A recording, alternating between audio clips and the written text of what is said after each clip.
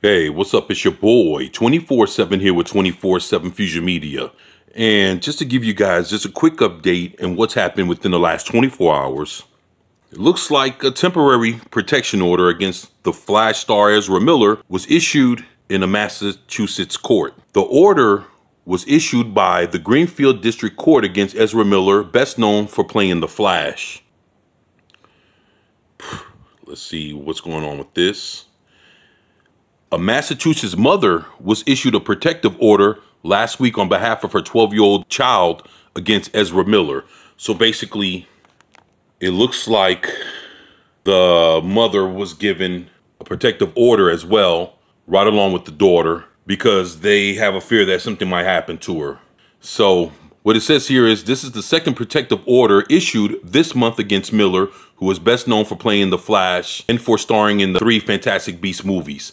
The temporary harassment prevention order issued by Greenfield District Court does not contain any allegations against Miller.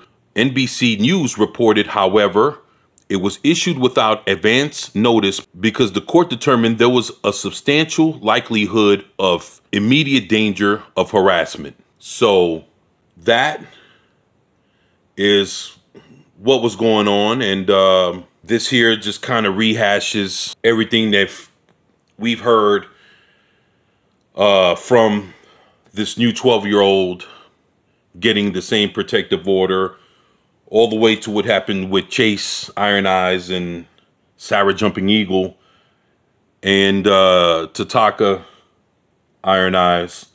And it goes to show that even in Massachusetts, the courts are looking at this, and with all the evidence that they have against Miller, to know that, hey, there's going to be some harassment done, most likely on his behalf, that the best thing to do is give the mother of this 12-year-old a protective order also, so that she can so that she can have that right along with the daughter, and hopefully they're both safe and doing well. But yeah, that's what this is about. This video is about how yesterday Ezra Miller was hit with a second restraining order issued by the courts themselves for the mother of the 12-year-old. Yeah, so that's where we're at right now with everything until something new happens. So, like I say, you guys let me know what you think about this in the comment section below. Please share, like, and subscribe if you haven't already. It's your boy, 24/7 here with 24/7 Fusion Media, and I'm out. Peace.